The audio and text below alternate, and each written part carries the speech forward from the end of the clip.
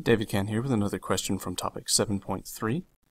We're dealing with a negative pion, and it collides with a stationary proton, producing a neutron and an unknown particle X.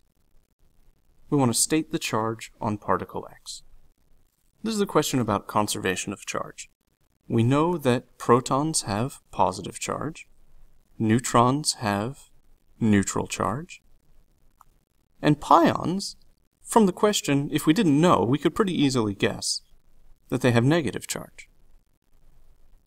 If we combine a positive and a negative charge together, it results in no charge. The neutron has no charge, and so particle X must have zero charge as well. Part 2 says, deduce whether particle X is a meson or a baryon. Mesons and baryons are both combinations of quarks. Baryons are made of 3 quarks, or 3 antiquarks, and mesons are made of 1 antiquark and 1 quark. The thing that we need to know is that mesons have baryon number 0, and baryons have baryon number 1.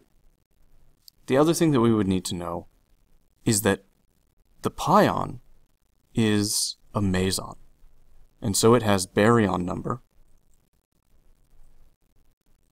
0. The proton is a baryon, so it has baryon number 1. The neutron is a baryon, so it has baryon number 1. And for conservation of baryon numbers, that means particle X must have baryon number 0.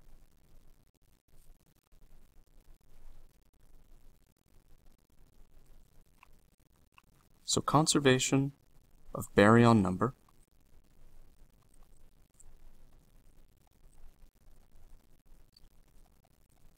tells us that X must have baryon number 0. And if it has baryon number 0,